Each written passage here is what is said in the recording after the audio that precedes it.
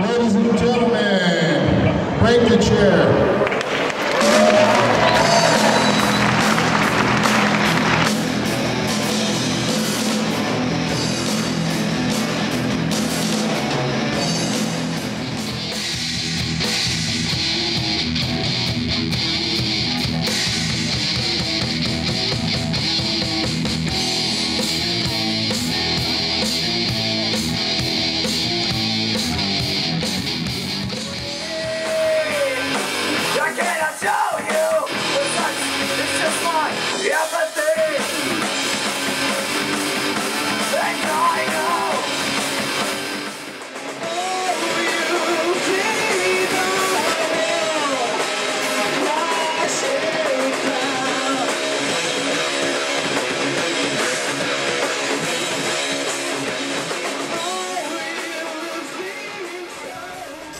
When I was the age of 9, I believe I ended up picking up my first instrument, which was from my dad.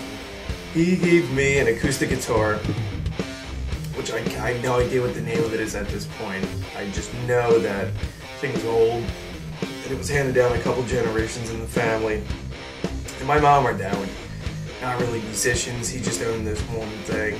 And I used to basically play on it, like, you know, at the age of 9, it was just like anything else, like a toy or something like that. I first showed an interest in music probably when I'd say I was about 5 or 6. You know, my dad was in a band at the time called Damn Dirty Ape. Kind of got me a lot into music at that point. I'm a drummer, my dad's a drummer, and as you can imagine, he kind of got me into drumming, and I've been drumming ever since, you know. At the current time, like, I didn't really have any major musical influences. I think between like 9 and 12, I started to really get somewhat interested in Aerosmith and a couple other little bands, but I never like really like focused that heavily on music. I think until the age of, I would say, late 12, when I got to see my uncle's band live, and I saw their bass player rock and like start tearing up the bass. The guy's incredible bass player. I was just so interested in an instrument for some reason. I can't tell you why. I guess some people are just drawn to certain things. And just something about it, I knew that it was a bass. I ended up getting one for my birthday when I turned 13. I used to jam on that thing all the time. I never took any lessons or anything, like shit. I used to always have it. You know, I learned a couple of things here and there just by keeping it up. Just watching videos and watching people play. But for the most part, I played for fun, and I think that's what most of us did. As a band, we first got together probably 1999, 2000. We just started jamming. I started jamming with my cousin Mike. And we ended up staying in band and actually trying to, like, you know, harvest some ability to really play our instruments. And Tom ended up acquiring a real drum set, Andy acquired an actual guitar, Matt acquired an actual guitar with an amp, little Marshall amps, and we jammed and we wrote a couple songs. And at that point, I think we started really getting into Metallica, which I think was a friend of Tommy's ended up kind of showing us some of the tunes.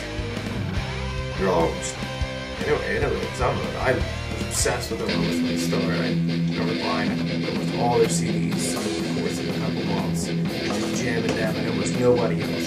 Metallica. I had shirts, I had hats. I mean, I had Metallica. I was just obsessed with these guys.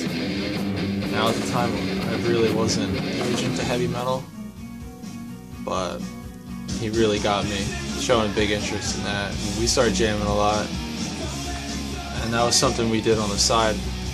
Me and him just jammed along with Andy, learned all the Metallica cover songs, you know, like From the Bell Tolls, Enter Sandman, Sanitarium, One, I mean, you name it, we were playing everything.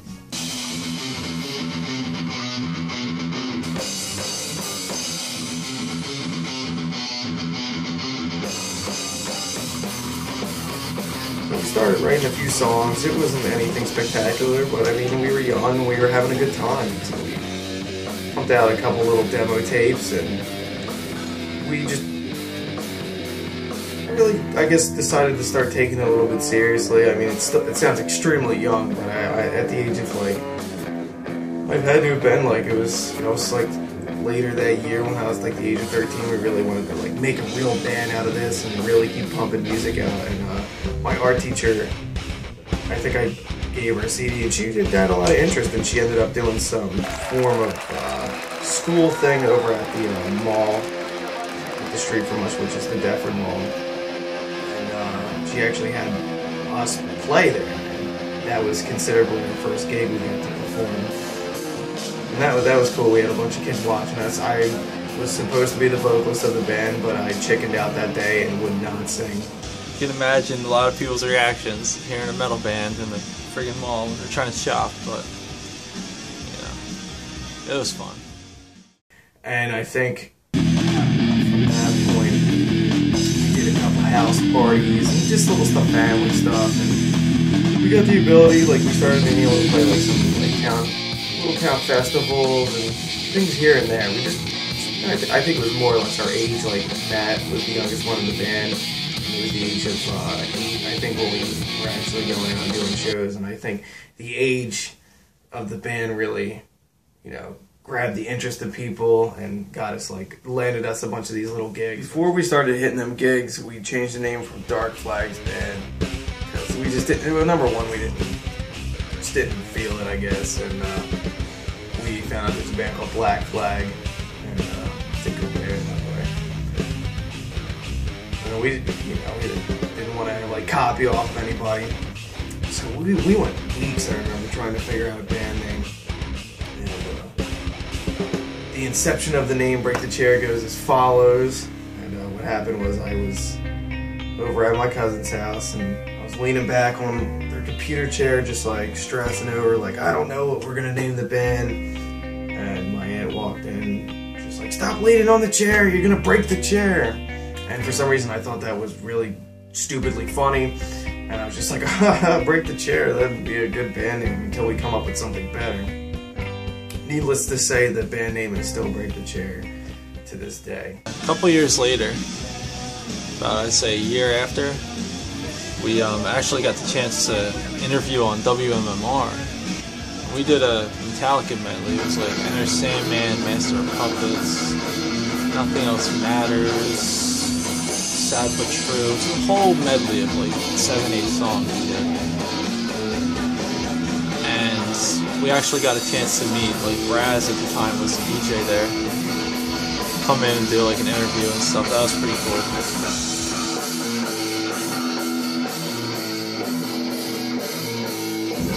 They actually played it on air and interviewed us, which I thought was really cool. Like, I mean, I still think it's pretty cool to this day, like, having a chance to do that at such a young age. And the guy was a real nice guy. I remember people were calling in, like, asking about us. It was awesome. Oh my God. Christmas in the jungle.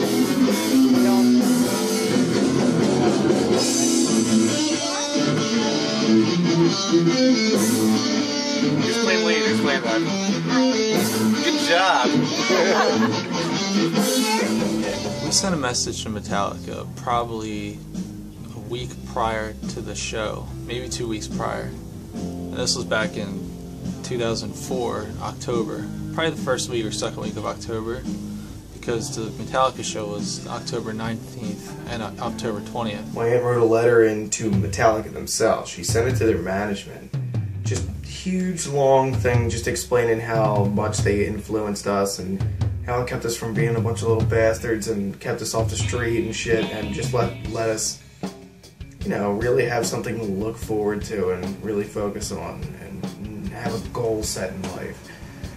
And James Hetfield actually ended up receiving the letter from management. And James Hetfield, the singer of Metallica, and he told them to invite us to come meet them for the first of 2 nights that they were coming in Philly, which was, I think, a month later. I still remember coming home that day from school, and my mom telling me that, and I thought she was completely screwing with me.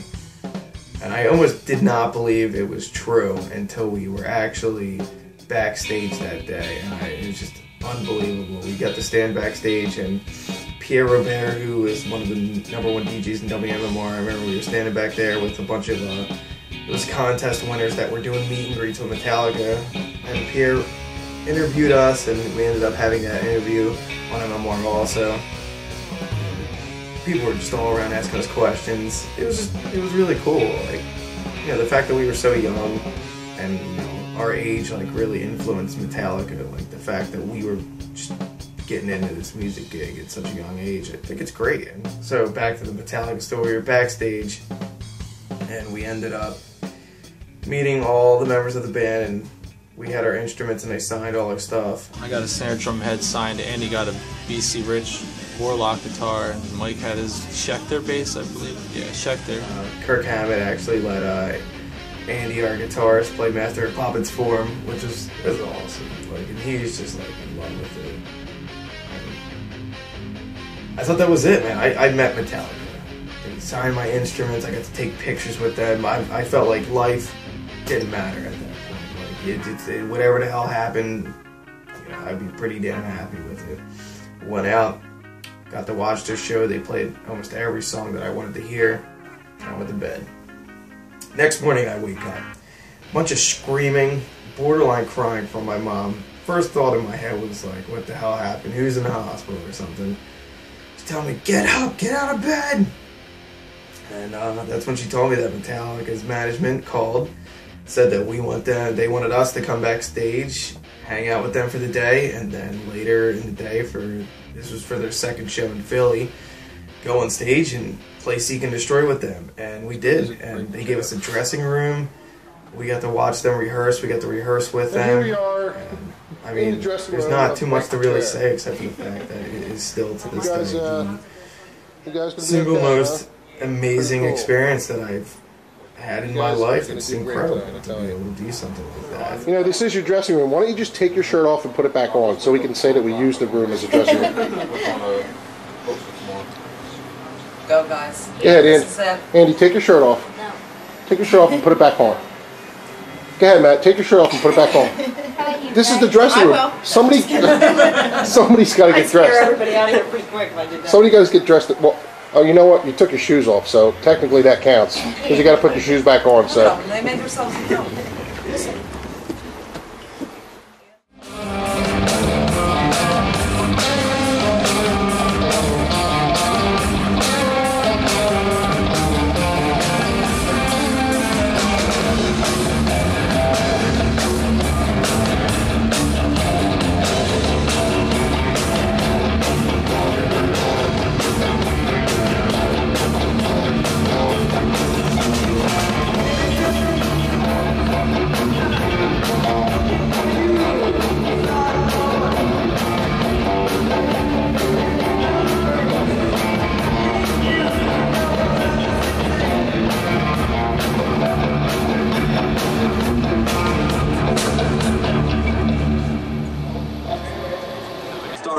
Particular song. I see y'all raising your hands out there. I know you're all friends of Metallica. I know that. But we've made some special friends here who have actually inspired us. You know what I'm saying? So let's bring our friends up. These are some little friends of ours.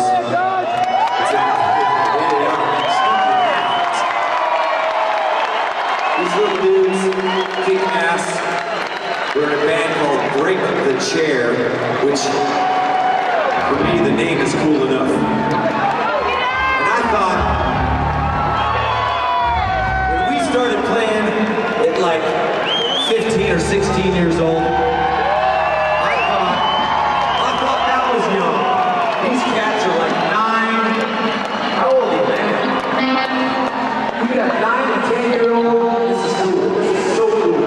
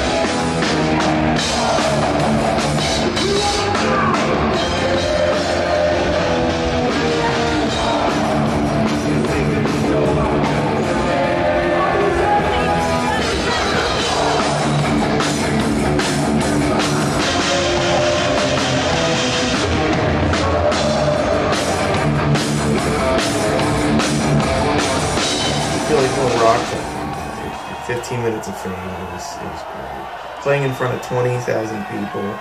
They let us do the opening riff of Seek and Destroy, and after the show, we get to hand out picks. And Tom, we get to throw out some drumsticks, and I still have some of their picks now, like 50 of them in the case. And it's just a memory that I will cherish forever.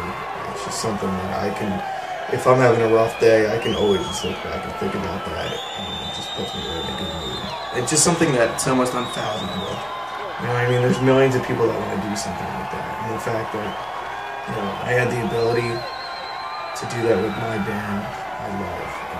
I'm not trying to sound conceited or anything. It's not saying I feel I deserve it. I'm just very grateful that it happened.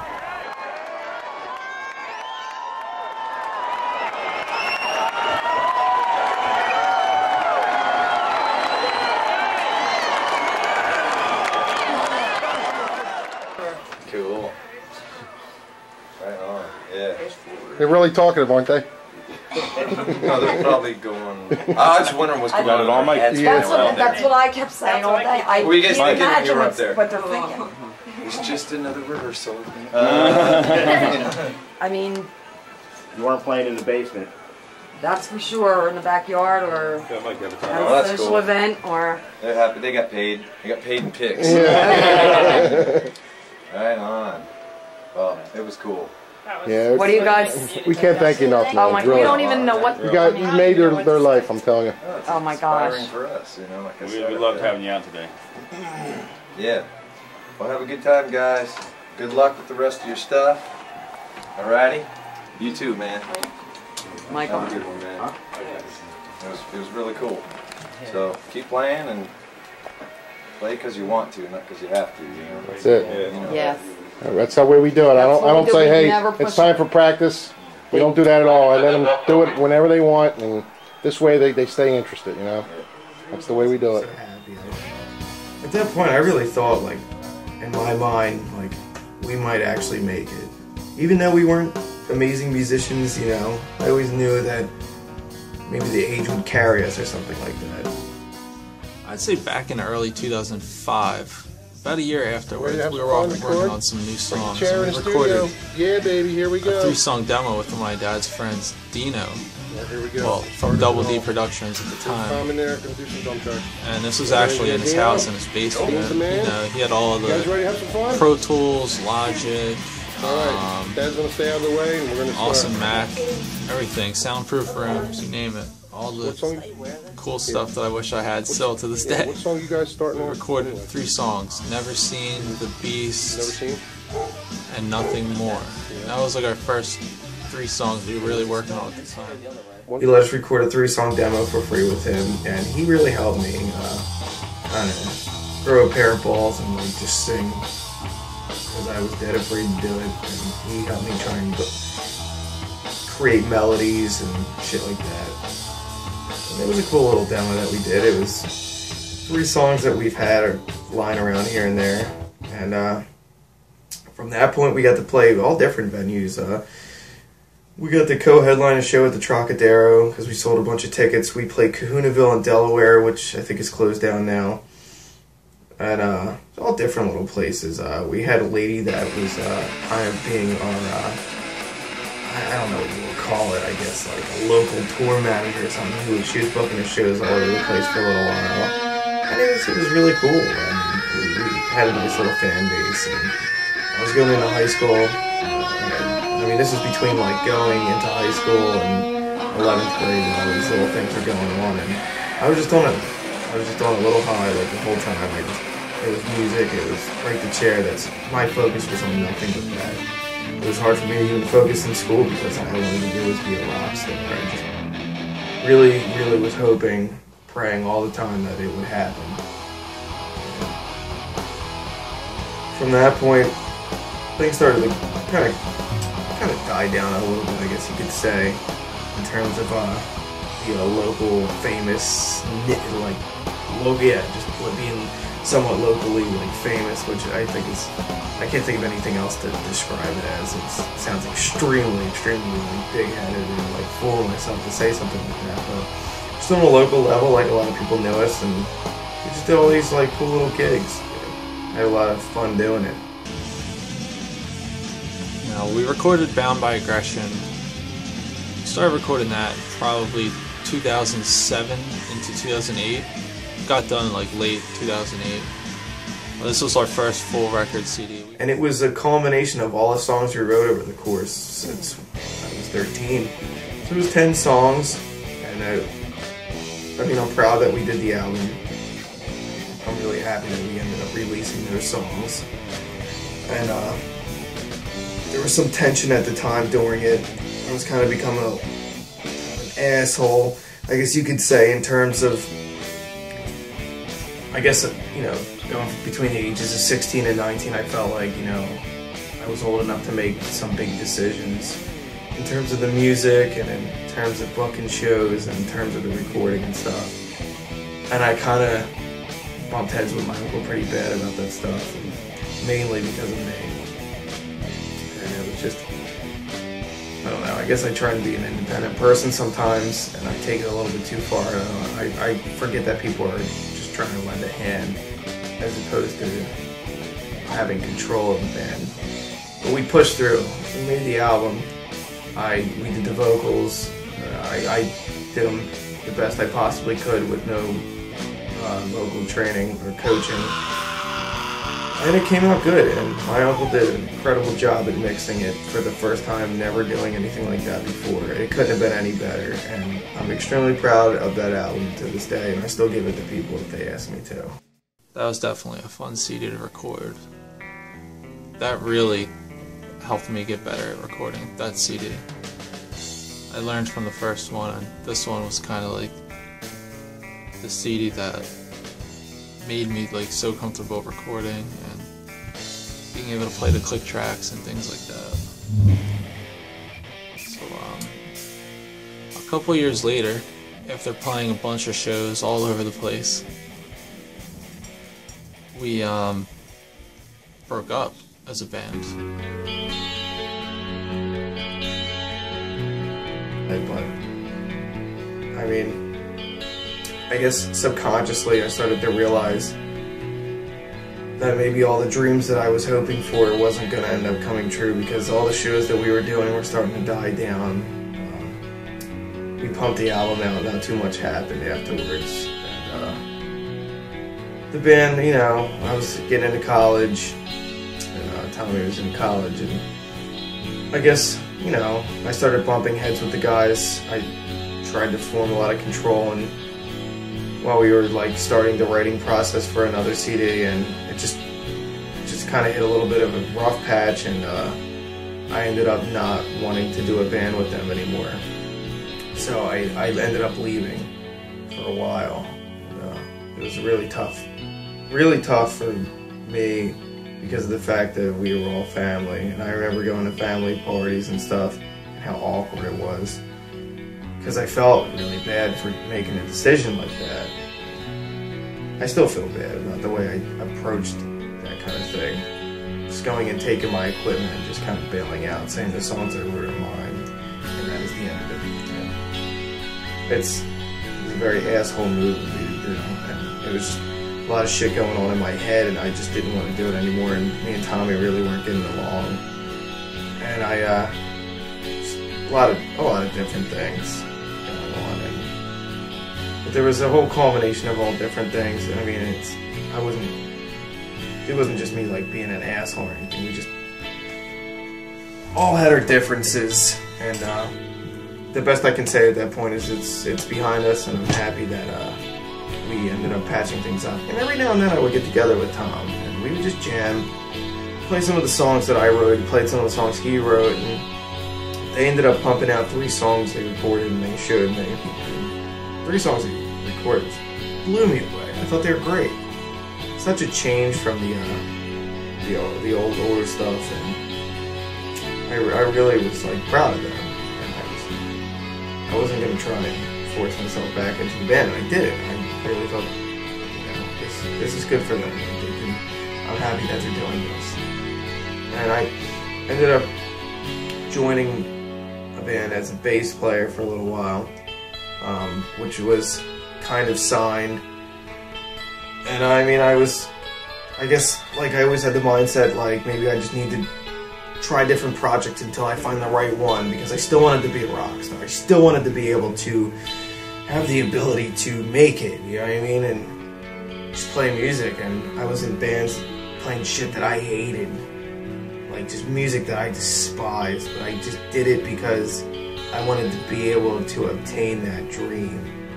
And I think that's when I really kind of lost my connection with the importance of music in my life. And I just kind of ended up focusing more on me and not the people around me that wanted to play, just to play. Needless to say, I left the band, and I jammed with Tom a few times here and there, and we ended up getting back together. When we reformed, our guitarist Matt decided, I guess, that music really wasn't his thing, which completely respect, you know. He's doing his own thing right now. He's focusing on school, and he's got a big life ahead of him, and I can tell he does, regardless if it's with music or without music. So we didn't play for about a year, probably about a year and a half, I would say, until we got together again back in 2011. And we decided, you know what, we're gonna take a break from shows and just start writing more songs. So we got a nice solid amount of songs together, about 11 or 12 songs, and decided we were gonna record a new full-length CD.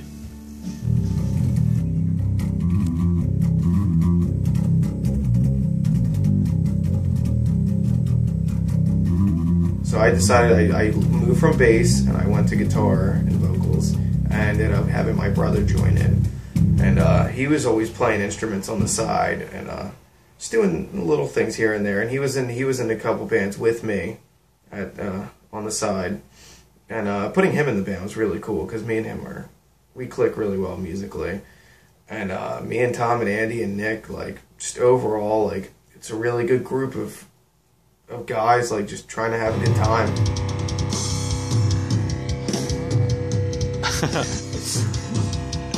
Someone to take the heart tonight and let it go. This CD was definitely a lot heavier than our previous CDs. A lot more double bass, more different time signatures. I walk alone, hide the wind passengers. I learned it once, I learned it twice. It was tough getting used to, like, recording these songs, but it's definitely a lot of fun. Definitely one of my favorite CDs we have working on, and it's expected to be done early 2014, probably March or April. I'm hoping to have it done by.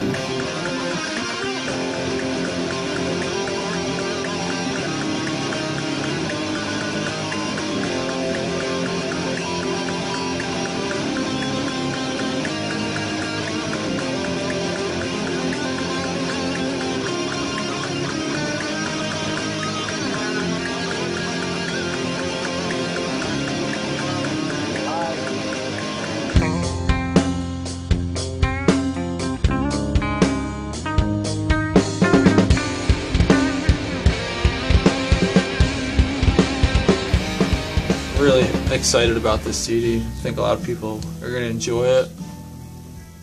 It's definitely a lot different from our The old music's stuff. not thrash Metallica type stuff. It's more our own sound, and I think for all of us we could say that it's more meaningful to us. You can tell there's a lot of feeling behind everything, and it doesn't matter at this point to me if we make it or not, or it just, I want to be able to just play music with these guys. They're important to me.